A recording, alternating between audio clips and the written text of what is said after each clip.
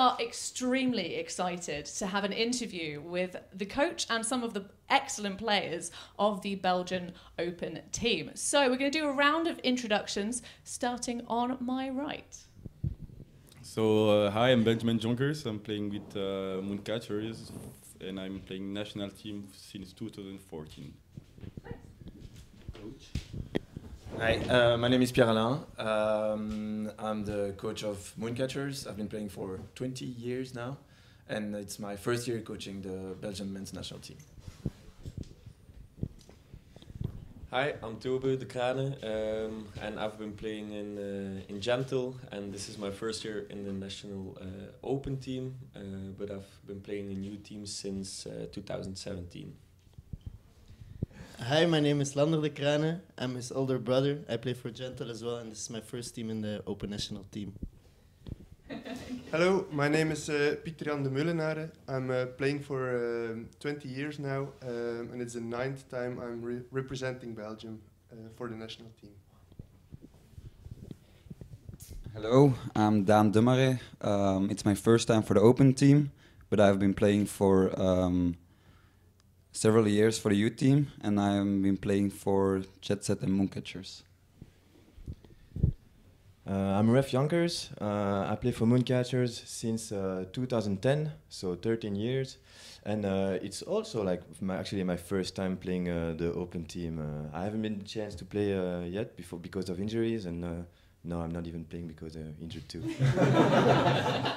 So I guess it's gonna be for a lot of time. It's all right, you're captaining, so you can just get that 8th person D. That's what it's all about, right? Wire management. So Pierre-Alain, we'll start with you. So in terms of, obviously from the coaching perspective, and you, I believe, have coached all of your teams to finals in the past year so far, so a good record. What do you think is the unique strength of Belgian Ultimate in particular?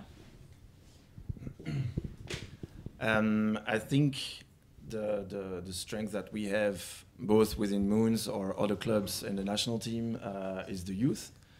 Because all of these guys have been playing together for many, many years since they basically started Ultimate.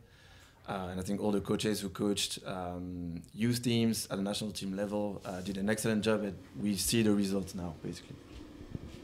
What do you think is the key to the rise of the Mooncatchers last year? Because you were seeded 25th to start the tournament and you finished in the 4th position. So what was the biggest sort of strength for you that allowed that rise?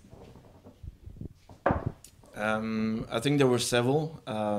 First, there was a huge commitment from all the guys throughout the year to really be there at practice, to do the physical work as well at the gym. Throughout the year, we had a physical trainer with a very strong program.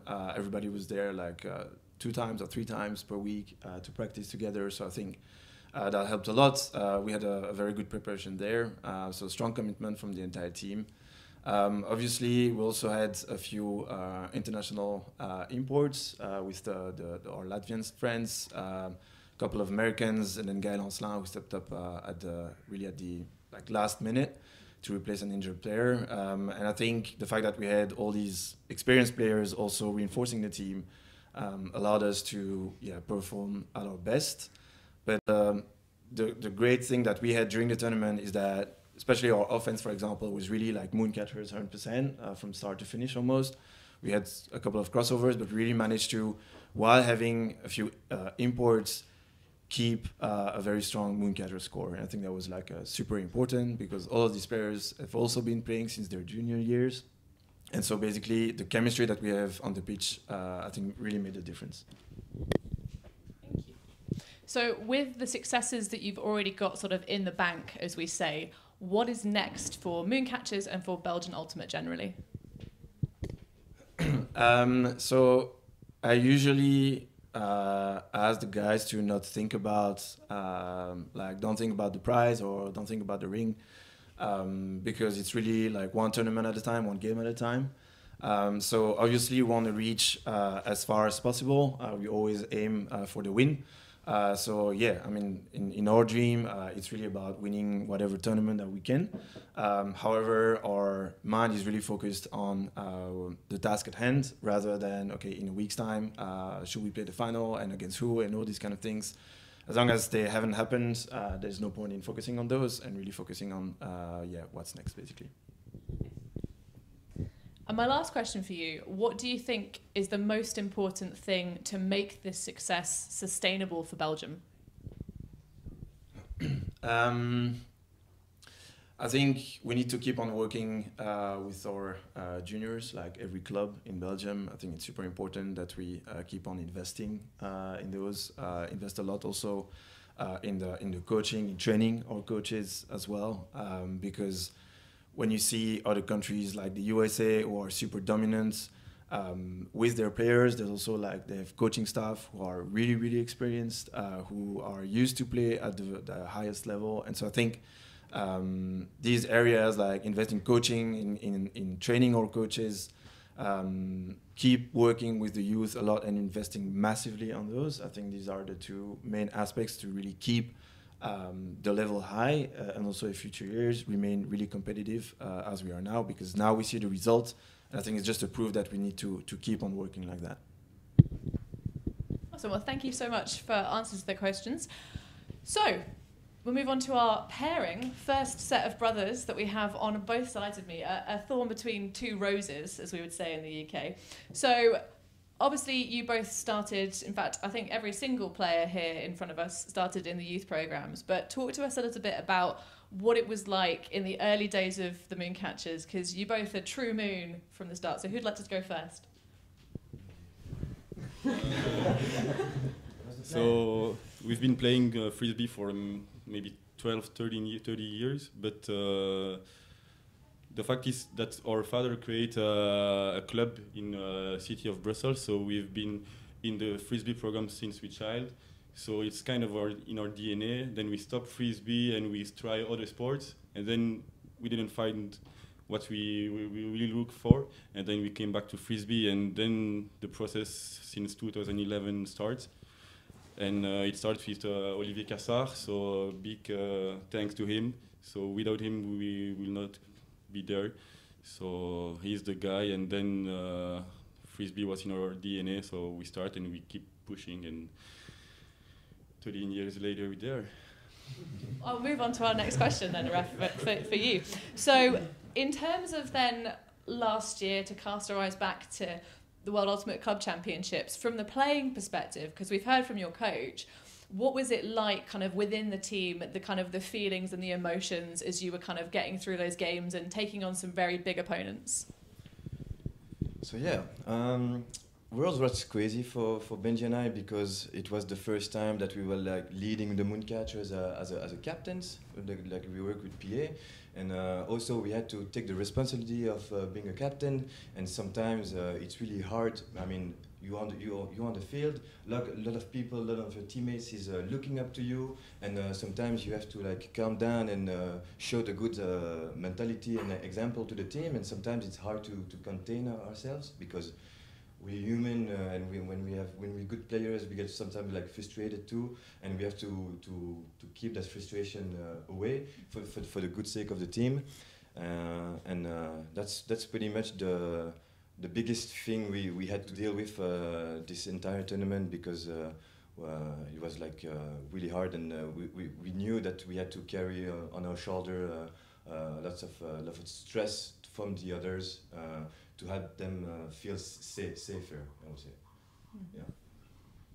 Yeah, so certainly so. It's a very important quality for a captain. So in terms of then the kind of the imports that you guys had for Mooncatchers last season, what do you think was the key? Because it's so frequently we see Moon take on talent from other clubs, you know, maybe one or two players. So what do you think about the team that really allows them to kind of mesh so quickly and find their roles within the system?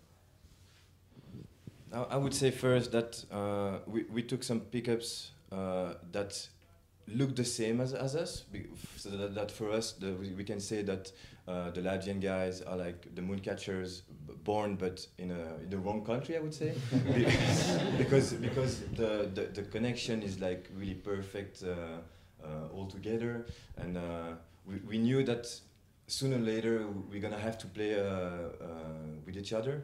So that was one main thing about those pickups. I don't know if you have something else to say. Yeah, nothing really to add. Just they easily fit with our game plan and game and how we play frisbee. Like a bit spicy and a bit. So yeah, it fits well. Also, talking about similarity of play styles, you obviously both have a lot of similarities in the way you like to kind of, you know, your big throws and your catches. But what makes you different both on the pitch and off the pitch? So first, on the pitch, I think the fact that we play on different positions really help our chemistry to be at the highest possible level. So yeah, I think the fact that we play different position and that we bother, so we know before throwing that okay, this gonna go there. So defender is already a few seconds late. And off the pitch? And off the pitch, I let that for him. I mean, off the pitch, we quite like also like the same, I would say, even if we have like differences. But I mean, what else to say? That Benji is like really also like motivating me aside on the gym part, because he is really like taking care of it. So I was like, yeah, and if my little brother is like fully going to the gym, and then I have to follow up and try to show the good example too. So shout out to him for doing that. And otherwise, yeah, we still live with our parents, so that make us like really close to each other. So we have like lots of friends.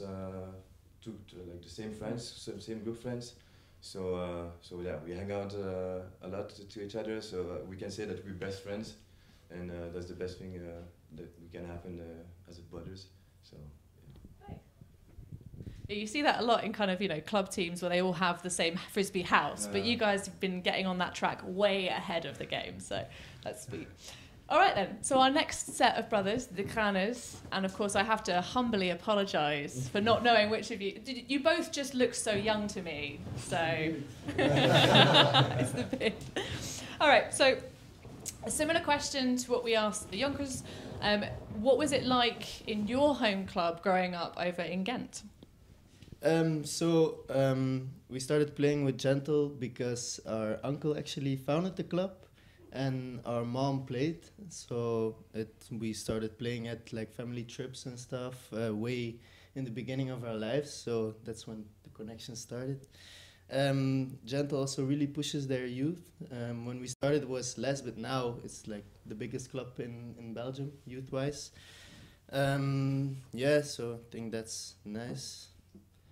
Yeah, I think growing up was pretty easy to train and to throw all the time, because at like family gatherings, at home, everywhere we went, we just had a disc with us, and our mom taught us like the basic throws, and yeah, once we started throwing, I think we threw almost on a daily basis.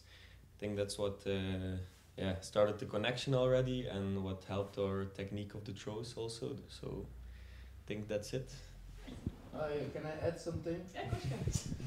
I think the reason he's so good at skying is because I was always a little bigger than him, because I'm a year and a half older, so he had to really try his best while I could just stand still and wait for the disc.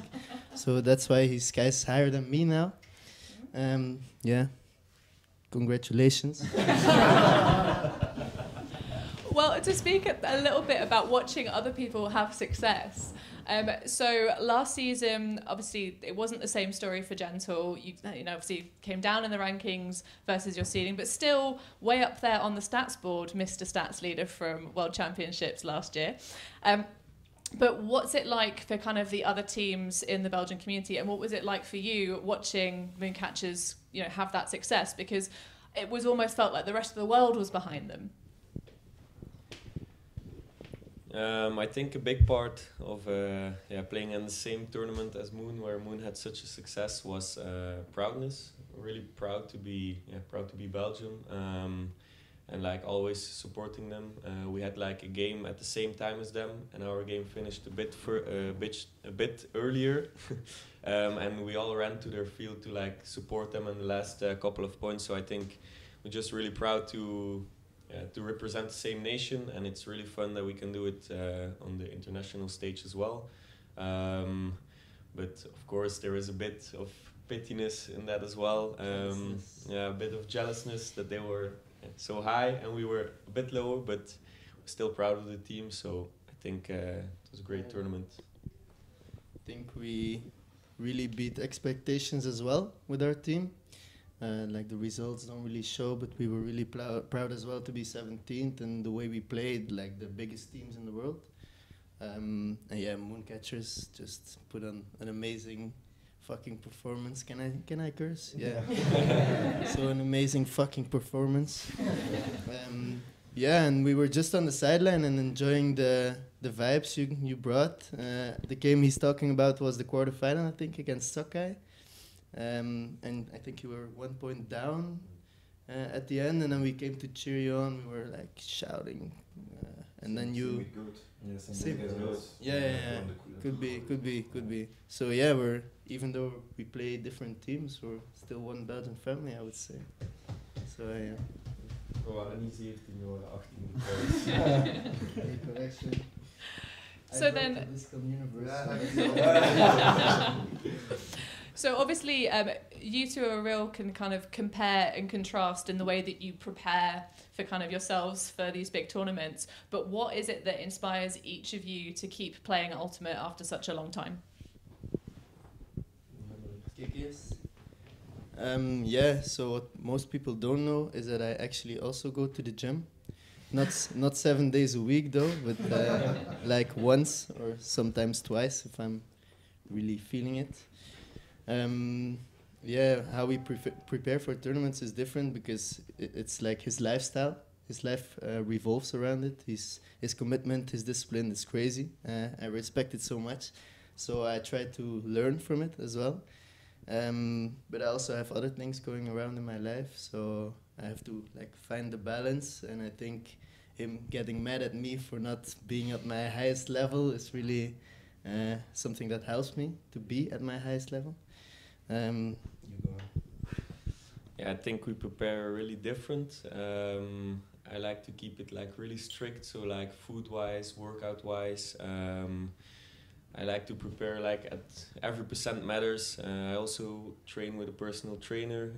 He's also here. He's an opponent right now, but yeah, I think for me it's really important to have like 100% focus, and I think maybe he can use a bit of other things in his life as well, which keeps him at the highest level as well. So I think we prepare different, but the outcome is great. So yeah. Well, we can all respect somebody who has the full-on commitment, but also an outside of life with frisbee. You know, sometimes the balance is really important. So, my final question. So last week when you were playing the 24th division at Worlds, sometimes we saw you on different lines, sometimes we saw you on the same line. Which do you prefer? I think if we're on the same line, we connect really well. Of course, if you're brothers like the Jonkers brothers, we have like a connection that I think is really hard to create. You just, make eye contact and you know where it's gonna go. With us, it's mostly him throwing the hook and me running deep, but I think it can always work out. So to answer your question, I think I would prefer to play on a line with him, just connection-wise. Yeah, I like playing with him, like he said, but our playing styles really differ because he's good at finding the zone, finding the spots, getting away from his defender, and I think I'm quite good at like defending, seeing the game develop and try to be at the spot to not make him score. I like defending more because it's like a satisfaction that you don't have with the offensive lines. I think that's the only reason why we don't play on the same line. Otherwise, we would. I think it's a pity to not use that connection, I would say, in a team like this. All right, and moving on to our final pairing, PJ and Dan. So, because you're not brothers, I have more specific questions for you as individuals. We'll start with you, Dan, since this is a hecking year you're having. Is there anything about this season for you, either mentally or personally in life, that's been different because you've been playing all the things and doing all of the brilliance on field? I think it's just mentally wise, really. First I didn't have that much stress for school this year and last year, so that helped a lot. But also mentally wise on the game, I started going to the gym more. I started going to Moon last year, which hyped me up so much. Those guys helped me motivating. I think it's that, and just the hunger for the game kept growing each day. I wanted to go to tournaments just to win, not to be second or third. I just wanted to crush everybody, to break ankles and stuff. So that's what I wanted to do, and I think, we need to. I think it's not over yet with Mooncatchers, with Belgium. There's a big future. So I think, mentally wise, it's a big difference for me. So, PJ, on your side of things, so we did actually have a little bit of love thrown at you from across this other sofa in a player survey. Toby said that you were his sporting hero. So what do you think, in terms of inspiring the next generation of Belgian Ultimate players, is the most important thing? So I think the most important thing is to show them always give your 100% on the pitch, always go for it. Personally, but also for the team, try to be the best teammate, try to be the guy who gives it all, and after each point you can say like, I did my best and I have no regrets. That was also the way I played, and I always showed or tried to give my 100% and achieve big things with it. I think that's the most important thing to teach the youth. Yeah, and definitely something I think you've achieved over the course of your career. So in terms of thinking way back when, because you have 21 years and I think 11 or 12 years respectively of your playing careers, if you go all the way back to the juniors, what was it that kind of got you playing and kept you playing in the first place with your home clubs? Jetset is my home club. Shout out to them.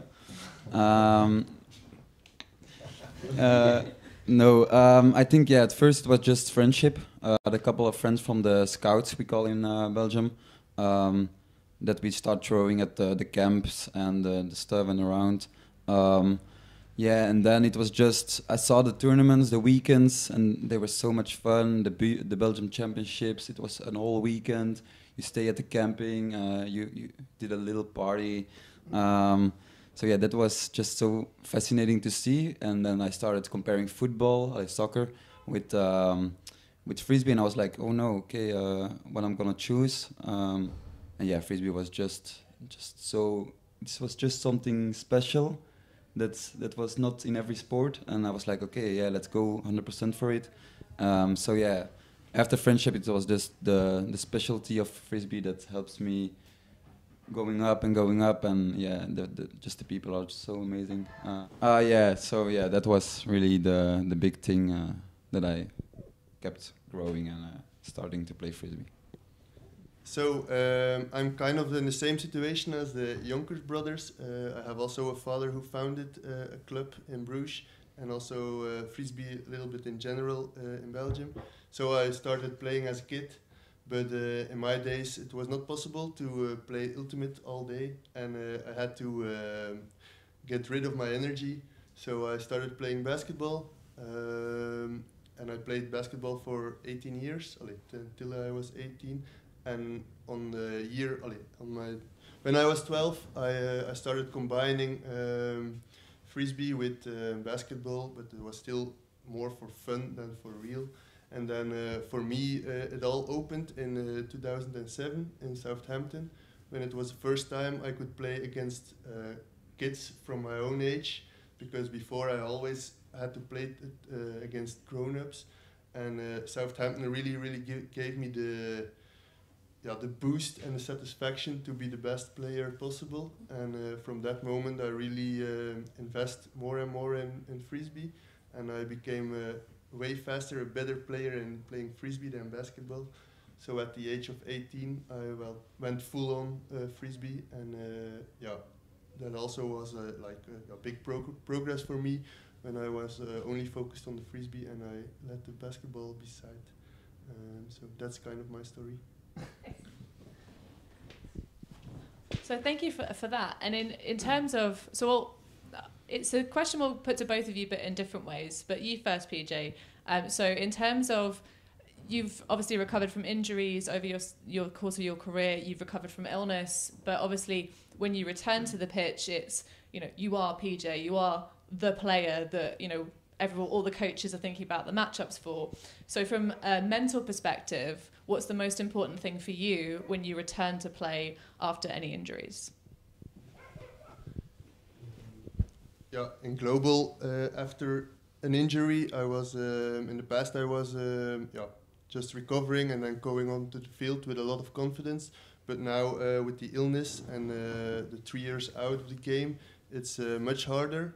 I lost some confidence, but I still feel that I have a lot of respect and confidence from my teammates. So they really helped me getting back in the process. And I'm very happy to be back. It's not at the same level, but will try to do my best for the team and for myself. And mentally it's getting better and better each day, going out with the guys and throughout the season. So it's I'm very thankful for them, because they really are a big support for me. And for you, Dan, on your mental side, you talked about having the hunger for the game. What do you think makes you the most hungry? I think just to put up a show for everybody, with the guys here, to do big stuff, to play nice ultimate, and just to grow every tournament. And I hope one day we will be world champion. That's maybe my dream. So, or the Olympics, but we will see about that. But just one big tournament that just gives us all the respect that we earned over the years, maybe. So that's it. Well, thank you all so much for your answers. Really appreciate your time and all the information you've given us. We are going to play a little game now. So we'll be doing a bit of Mr. and Mrs., but obviously Misters and Misters. So the format of that, we will ask you a question individually, so we're going to boot some of you out, and then we'll see if your teammates can get the right answers that you said. We'll be back.